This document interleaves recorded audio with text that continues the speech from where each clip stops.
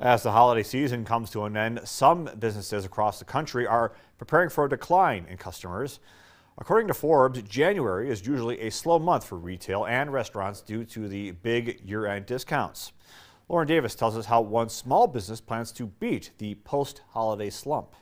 By the Batch Bakery and Eatery on Broadway in Bismarck opened in 2019. The restaurant serves up hot breakfast and lunch, an assortment of baked goods, plus catering orders. Oh my, we were overwhelmed. Our customer base is so wonderful for us and to us. Shop local, shop small. But thankfully for Manley, the recent winter weather and poor road conditions didn't keep people away. Manley says she had a decent crowd over the last 2 months, and that's even including when she had to close her doors due to the December 16th blizzard. Not only is she doing well, she's doing better than last year. I think we're up 25% from where we were last year at the same time. People were buying pastries for their holiday meals at home. Cookies, more cookies. Seems like Thanksgiving is more like a pie, buns type of holiday.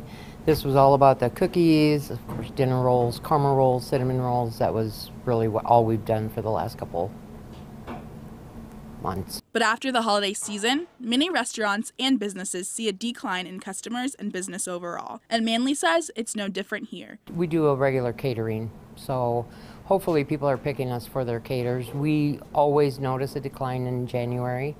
You know, we'll just continue supplying the same stuff we're doing, and hopefully people can use it for their catering needs. And while business has been good, Manley says she's seen shortages in other areas. Thankfully, I have workers that are here and steady and very constant, finally.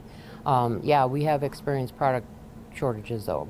Butter, whipping cream, the costs are through the roof. It takes a little while to get them, but I'm resilient. I made it work. Manley says it's important for people to shop local because it supports the livelihood of the owners and everyone else who works there. For KX News, I'm Lauren Davis. As we mentioned, January and February are tough for a small business, but help is available. It may be in the form of a grant, a loan, or a leg up competing in a difficult business environment. For more information on these small business grants and opportunities, you can visit our website, kxnet.com.